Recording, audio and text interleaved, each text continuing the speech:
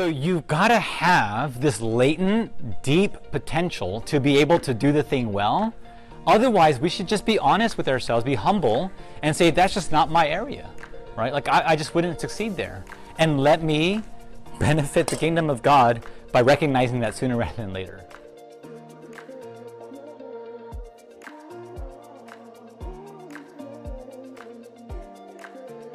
So, okay, so that's great. Like, how do we, get to the highest of heights within whatever field that we're called to, and yet remain humble in our calling?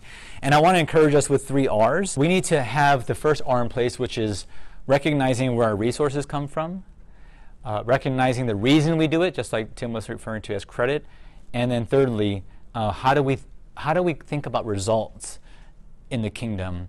And very briefly, in terms of resources, I think it's God's grace, and 1 Peter 4 refers to that. In terms of reasons, it's God's glory, and again, 1 Peter 4. But check out this verse that we talked about before. We're talking about God's grace and God's glory, our resources and our reason. Whatever gift you've received, right? So that is God's grace. We are to be faithful stewards of God's grace in its very... Now, look, this is what I love about, the Bible, is that it easily can become Christianese, like, oh yeah, faithful stewards of God's grace in its various forms. That sounds very Christian. But Peter is saying something very specific. He's saying God's grace has forms, like electrical engineering and filmmaking. Does that make sense? And so now our resources, when we say it's God's grace, is no longer Christianese. It's really, like, some of you are particularly gifted to be a sound engineer or a dentist or a filmmaker.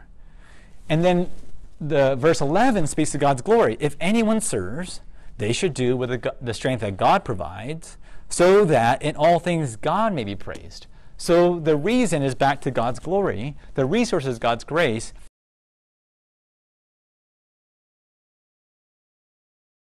And then thirdly, in terms of the results, I think it's God's governance. I know I get a little bit carried away sometimes with my alliterations, but this is a helpful reminder. Some of you guys were talking about, do numbers matter? I think yes and no, and I think Caleb and Alexa, you guys were really trying to parse that out, and that was great. It does matter in a sense, but it doesn't ultimately, because Alister McGrath will preach in front of 11 people, right? If that grows to 11,000 in 10 years, great. If it doesn't, that's okay, because he knows to whom he's been called and to what he's been called. But it's God's governance. The results are ultimately God's governance. What's this passage? Some of you guys might recognize it off the bat, but it's this one right here, right? I planted, Apollos watered, but God gave the growth. Like, you might just be the usher to Billy Graham, and Billy Graham is going to be the one who watered, like, all over the world, but God will ultimately give the growth, right? So maybe I ushered and he preached, but God gave the growth. It's always ultimately God's governance, right? So neither he who plants nor he who waters is anything, but only God who gives the growth. And that's why, and here's the conclusion to this, the shortest definition on work, Christian work, that I found that I think is very powerful, but Dorothy Sayers says, the only Christian work is good work well done. Again, that can sound like cool Christianese quote or whatever, but what does this imply, by the way? Just talk to me about this. Like, Dorothy Sayers, by the way, was like a friend of C.S. Lewis, and so she's kind of known to be like the female counterpart of Lewis during their day. So they hung out at the Socratic Club in Oxford and so on and so forth. But she has some really nice takeaways too. But tell me, what does this imply? Like, let's not just read this and be like, oh, that sounds cool, Christian, I can Instagram that. But what does that imply in terms of discerning our gift mix, which is where we're headed next? What does that imply? Okay, how many of you guys are good at basketball to the point where you can play on the NBA? No? But come on, like, we've seen enough motivational YouTube videos where it says you can do it. You guys see the Key and Peele thing? You can do anything. You can literally fly. Okay, remember that? Like, no, you can't fly, right? Like, you can't play in the NBA, most of us, I'm thinking, like, right? So what does this quote mean with respect to, go ahead. Any good work that you are able to do well can be your gift, but it has to be something you can do well. Yes. Go ahead. And just because it's a good work, if yeah, you can't do it well, yeah, it won't make it Christian just because it's good. Yeah. Oh, well said. Very well said. Right? So you've got to have this latent, deep potential to be able to do the thing well. Otherwise, we should just be honest with ourselves, be humble, and say, that's just not my area, right? Like, I just wouldn't succeed there. And let me benefit the kingdom of God by recognizing that sooner rather than later, right? Remember Professor John Lennox, the guy who was like, hey, remember, he was like, some of us should not be thinking about that big question of God's sovereignty and human free will. And then he pointed at me and my buddy. not really. But Paul says, don't think of ourselves more highly than we ought, right? So one thing I talk a lot about when it comes to like figuring out our gifts is one of the examples I use is risk tolerance versus risk of being risk averse, right? So as an entrepreneur, a lot of people are just really, they're risk tolerant. You know, it's the kind of thing that doesn't really bother them very much. In fact, it kind of, acts as fuel. So I don't know, can you talk about that a little bit and like kind of the way you operate? And I know you've got a lot of different things on your plate, but how does that ring true for you that that's a part of your gift and how that made you who you are today? Well, I come from a very unique place as an entrepreneur. First, it's like I can't take credit for being like the entrepreneur that everybody thinks who I am, because my dad was truly like coming from like at 12, leaving home, starts working, 16, gets married, moves to Japan with my oldest brother to Brazil. So that's like sort of part of my DNA, right? And then I grew up with an older brother. I've tried so many ventures prior to getting Wahoos. So I come from a family of support that says, "No, go ahead, take a step out there. Don't worry, because if you will fall, don't worry, we'll hear, we'll catch you," kind of a thing. So I grew up with that atmosphere. So now as an adult and doing things on my own, I'm used to taking risks. I'm used to that and not worrying as much. But I also have a large family, so if I do fall, there's a lot of people catching me. Yeah, right. So even like your actual family upbringing and your relationships are part of what makes you who you are. And So I learned a long time ago what I'm good at and what I'm bad at. So then I build teams around me that help me be better, and I'm constantly learning. So I know I can come up with ideas, but I don't know how to execute those ideas. So I have a team of people that now help me execute them, including my wife now. So she's like, "Oh, hey, don't do that, don't do this." So I have a good team of solid people that help me to be able to succeed. How did you figure that out kind of early on, like what you are good at and what you're not? Well, again, with my older brother, we would sit together and having the privilege of going, "Hey, what if we tried this?" Originally a lot of people don't realize, but we were going to be the original buffalo ranchers, bison. Which is getting really popular now. 30 years ago, it was like, dude, you're the only one out here doing this. So, but things like that, where we would bounce each other's idea and he would let me try my ideas, not just verbalize it, but actually put it into action.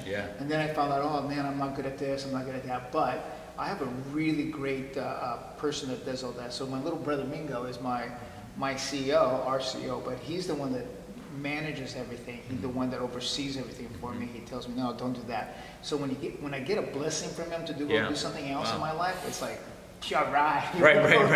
Now I got the guy behind me with all the force. So nice. Wow, that's amazing. So really, it is like this team, or in your case, much more family, but that kind of helps you figure out, okay, who am I? What am I good at? So what characteristics would you say, though, in general, like for yourself, that were a part of who you are to make you successful, to be the restaurateur that you are? Or would you say for anyone pursuing their calling? Well, everybody's got their own calling, everybody's got their own gifts, but for me, I learned that I can think under pressure. I can come up with ideas, and I'll come up with 4 different ideas, and then bounce it off somebody. And I'm also the guy that if I don't know a subject well enough, like let's say I need an expert in real estate, I don't get embarrassed if I don't know that subject. So I'll go to the best real estate guys. Goes, "What are we doing here? How can I learn from you guys? What are some of the things?" And I get that knowledge, and then I go back and absorb it all. So if I don't know a subject, that's when I feel like the most challenged. I'll go out there and dive in deeply and say, "Okay, these are the things," and then kind of break it all apart for the easier parts for me. And then I go back and say, "Hey, Mingo, what do you think about this? What can we do here?" And then come up with ideas. And that's where I think my gift is. I can think under pressure.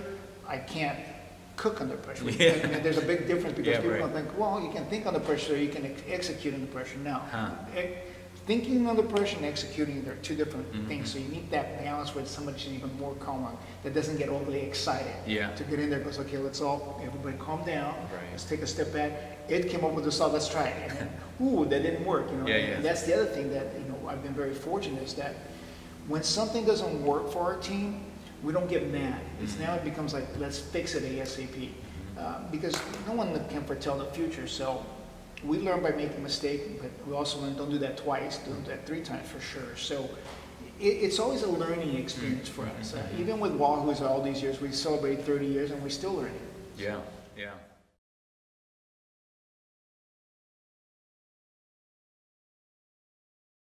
Finish off here. It's time-wise. This is that verse I was telling you guys about. Just take note of it. You don't have to write the whole thing, of course, just maybe the reference. But you'll notice that gifts are not the same as abilities. Let me just try to define it again. Gifts is all that we've been given. Everything. Family, past scars, money, and I mean everything, right? Your physical strength, your intellectual strength, everything we've been given. Now, abilities are what we do with those things. And God will give more or less according to how faithful we steward the things He's already given us. So please, even though in English it sounds the same, talents, gifts, skills, abilities, it's not. Gifts are all that we've been given: relationships, resources, money, experiences, education, hurts, successes, all of that. And then abilities is, okay, now what are you going to do with all that? Such that I might bless you more, because you've been responsible and good and faithful, as Matthew 25 says, as the parable says. How faithful are we with what we've been given? Here's that gift mix I was telling you about.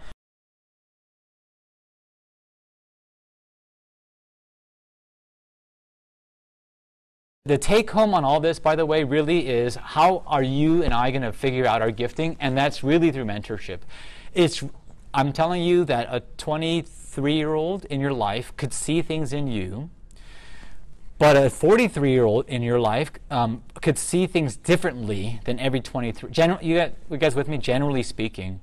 And so to continue to engage with folks, a generation above us, is only going to help you figure out gifting, usually, typically, a little bit better and faster, right? So I'm gonna constantly hit home on this idea of mentorship, and it's always the reason why I want to bring this one up is if you notice, this is at a pub. This is Oz Guinness, who's a mentor of mine, but Dr. Guinness is a big time speaker and writer and deep man of God, and he.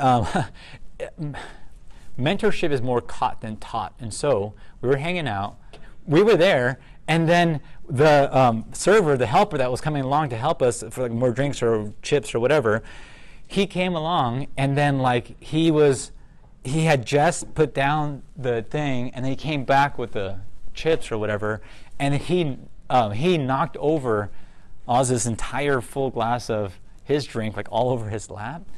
And then, in an instinct, he jumps up. And he says to the server was so deeply apologetic, right? And he just said, no worries, right? He was just so calm, sincere, genuine, and didn't want to embarrass the guy at all. And so he was like, oh, no worries, and totally put the whole situation at ease within an instant. And he didn't give me a PowerPoint lesson on how I should be, how I should be in those kind of situations. But you catch these, they're caught rather than taught. But in mentorship, I highly encourage, the best education you can get is one in which it's multifaceted. So whether it's professor's office hours or just praying and really thinking through how can I find someone who's a generation above me that can see things in me that I can never see for myself, that my best friends can't even see even though they love me. And so I was so tempted to put in an assignment for the class on a mentorship assignment where you have to meet someone, multiple times throughout the semester. I didn't, but that's an assignment that should go without grading. You guys should just do it because it's a good thing to do. My kind of self-assignment is I've got I think I told you guys, I got 1,000 20-year-olds in my life and 100 60-year-olds in my life. And my desire is to make these people meet because that's just a wise thing for the kingdom, And there used to be a day when churches were quite intergenerational, and so there was deep kind of mentorship naturally happening. But nowadays it's like kids ministry and youth group, and then never the twins shall meet. You know what I'm saying? Like that's kind of nowadays. But do yourself a favor. It's like, yeah, seek it out. A lot more we can say about mentoring, and we will. But and yeah, so that's just short of it. Any other questions on that? A good couple books, which we obviously are already going to read, is How Do We Get to Know Ourselves a Bit? The Enneagram is going to be helpful there. And then the other thing is the Dallas Willard on Hearing God. Let the Spirit speak to you directly too about what your gifts might be. And so if you guys like, I can't find a mentor save my life, maybe we can help. But also the greatest mentor of all, right? So go to the Lord. And so anyways, these two books are important for that.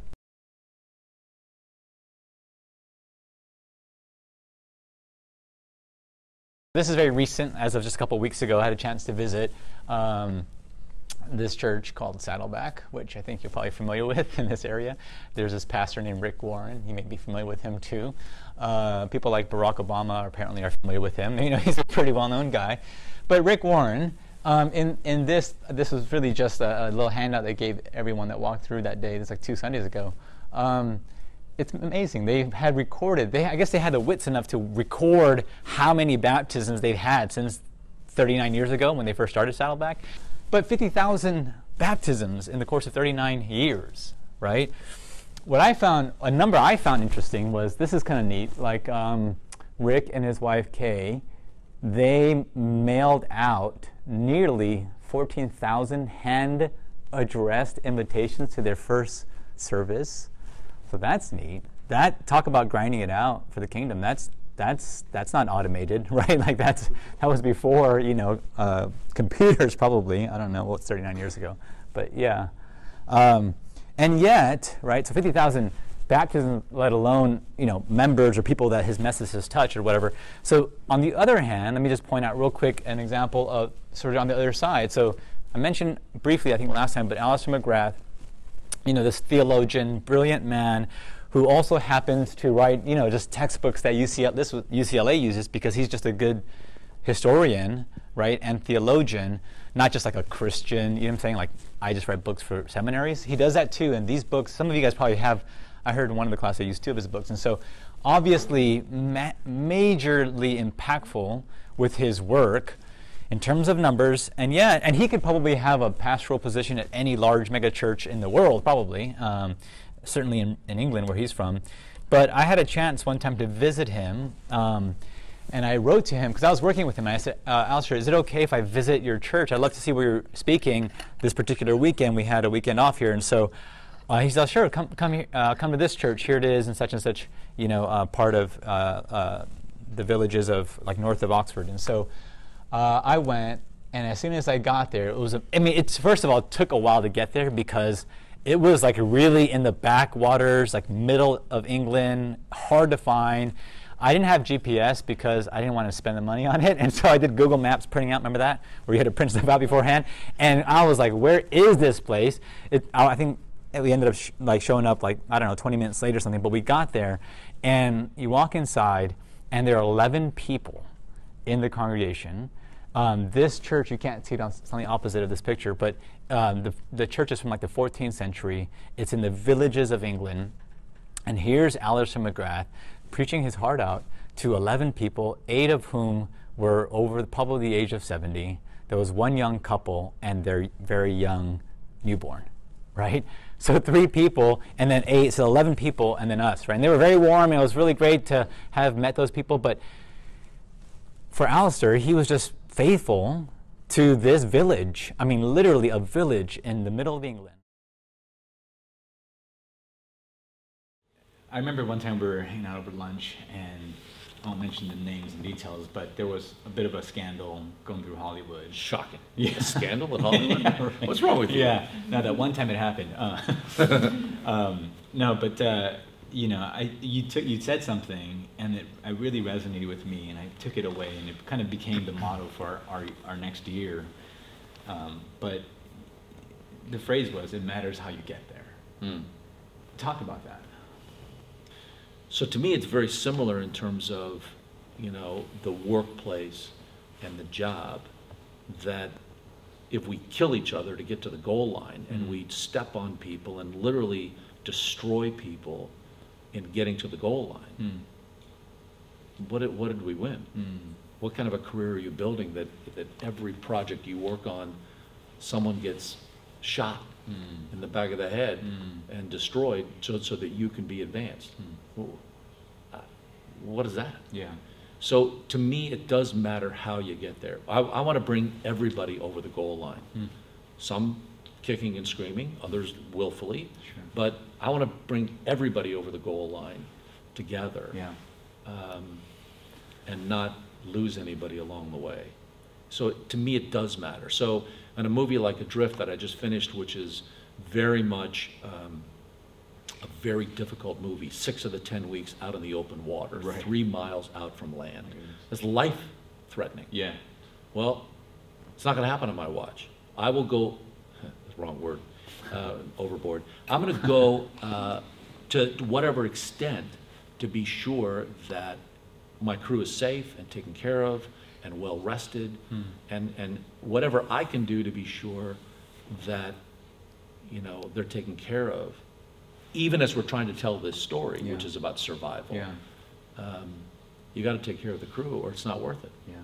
And so I ordered a very expensive $250,000 a month boat to come up to be our platform, literally, that we could shoot out in the open water. And I told the studio that this is for safety. And I said to them, you can replace me, but I'm not going to have anybody get hurt on my watch. So we're going to order this boat. We'll try to find ways to save that money. But I'm telling you now that I've ordered the boat. It's coming. We're committed for a month. And if you don't like it, you're going to replace me. Come on down here and take the job. To which you have crickets. You know, they don't say a word because they don't want to do that. Yeah. And, you know, and at least they were smart enough to know that, you know, 19 time zones away, they got to trust the person who's there. Yeah. And so they did. But I truly was willing to go home. Yeah. Yeah. It doesn't matter to me. I'm not Yeah. going to. And After then all risk- this, yeah, yeah, right. somebody gets hurt or Right. killed on my show. Yeah. Right. Why would I do that? Yeah. It's not worth it. Yeah. So it gets harder with, you know, your boss, with a director who demands that we do it a certain way, and I have to go toe to toe with him. So I've done that. It doesn't hurt that I'm tall. I can sort of look some of these guys in the eye. Not all of them. Some I got to still keep looking up at. But it's hard. Yeah. And I think there's a moral center inside of you that you've got to pay attention to have the fortitude to go do that, to know what is valuable, what's going to last, what's important. Who do I have to look in the eye at the end of the day? And I think ultimately that's what you have to do.